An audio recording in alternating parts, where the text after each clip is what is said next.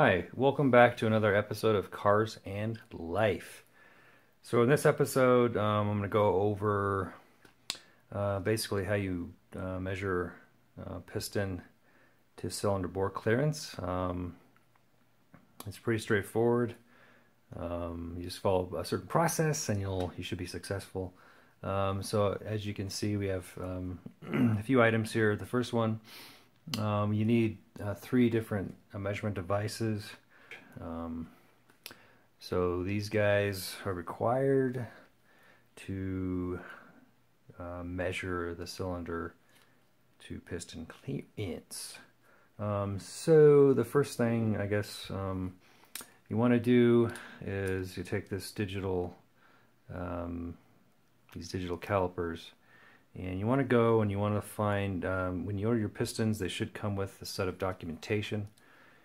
And basically what you want to do is, you can see this black mark here.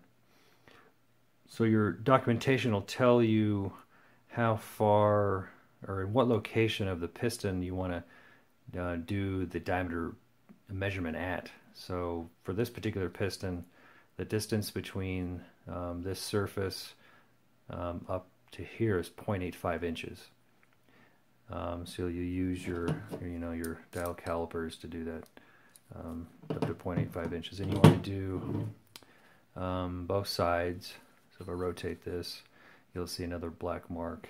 Okay, and basically all you do is you take your set of you take your micrometer, and you basically, I keep using basically, I really got to stop using basically. So what you want to do is, so each point, each surface here, you want to match the mark on each side. Okay, and like measuring the crankshaft journal diameters, you just want to go slow. And when it barely clears, you want to stop your gauge and take a measurement. Okay, and these were running pretty consistently, actually very consistently.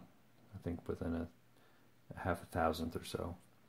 Okay, and what I did was I took them out of the box, these pistons, and I numbered each piston 1 through 8. Just so I can keep track of, which number they are in my lab book. Another thing is, when you get your pistons, if they did balance your crankshaft with the same pistons that you're ordering, which they should have, it'll come with these pins inside. And what I recommend is taking them out, setting them aside, and numbering them. So this number, I don't know if you can see, there's a number right there, it says 8. That matches the number 8 on here, so you know which piston they go into. Okay, so basically, did it again. So what you want to do is measure the outer diameters at that specific location that is mentioned in your documentation when you order the pistons. It should be with your pistons.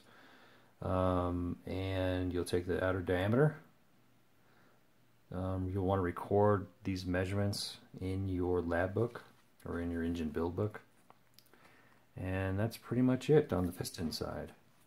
So you need these guys, and that's about it. So this is my engine build book, or at least a page from it. And in the first column, I obviously want to list the piston number, the piston numbers that you're going to measure. And what basically you're seeing here is you're seeing the different measurements on the micrometer. So essentially the micrometer is, that measurement is determined from a summation of various increments, which you'll read off of your micrometer.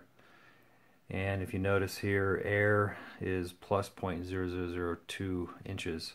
So from when you get your micrometer, should come with a gauge. In this case, actually I had to order a 3 to 4 inch micrometer, and that comes with a 3-inch gauge which you can check your micrometer with, and the air was reading actually high of 2/10,000ths of an inch. And basically, which I shouldn't ever say again, so after summation, so I'm summing all these and getting a measurement, and I'm subtracting off the 2,000th here, and you're getting a final outer diameter of your pistons. And as you can see, 3.6970, 3.6975, 3.6979, so they're very close to one another. The other side of this is, you want to take your cylinder bore measurement. What I'm doing here is I'm saying min, mean, and max. I just want to see what those came out to be.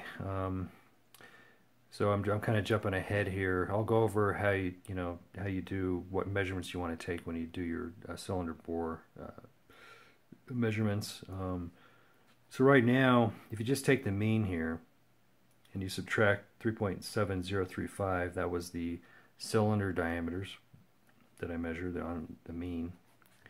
And these are extremely consistent. In the middle of the cylinder, all of them were essentially 3.7035. And if you subtract this from each piston diameter, you're going to get a number. You're going to get the piston to cylinder bore clearance.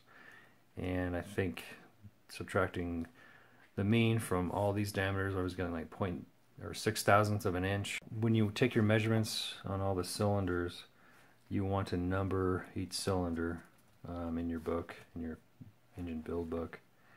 And what I did is I mapped out various angles for each circle in the cylinder, and I defined top, mid, and bottom positions. So there's really a total of 3 height locations and 3 angular locations for each cylinder bore. And so that's 3 times 3, that's essentially 9 measurements per cylinder. And 9 times 8, is 72. So you have a total of 72 measurements that you need to take to define bore taper and bore out of round. Okay. It's pretty easy actually. It's not that bad, because for the most part, the cylinder doesn't change that much, and doing the measurements using a dial bore gauge is actually pretty quick, so it's not too bad. So what you'll do is you'll get a series of measurements on the dial bore gauge, and then you'll record those. Okay. And then you want to calculate your actual bore diameters here from those measurements. And as you can see, they're pretty consistent. What I've noticed is at the top of the piston, it's actually running a small diameter. And as you get towards the bottom of the piston, the bottom of the cylinder, it's growing in size a little bit, the bore is.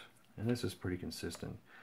So sort of a typical outcome is you get a diameter of 3.703 inches, 30 inches on the top, 3.7035 inches in the middle, and 3.7040 in the bottom. Okay, so there's a little bit of taper going on.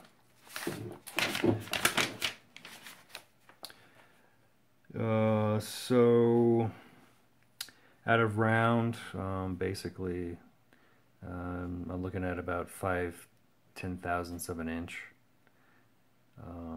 and this is mostly in the top. So the top part of the piston is a little bit out of round by 5/10,000ths. All the other mid and bottom are actually identical, at least within the measurement here. So that's that. And then cylinder taper. If you look at that, like I said before, the top has a smaller diameter than the bottom, and the worst case taper is about 1/1000th of an inch. So we're getting 1/1000th of an inch larger diameter at the bottom than we are at the top, which isn't bad. Thanks for watching, and if you have any questions or comments, please send me a message, and please don't forget to subscribe to my channel. Thanks.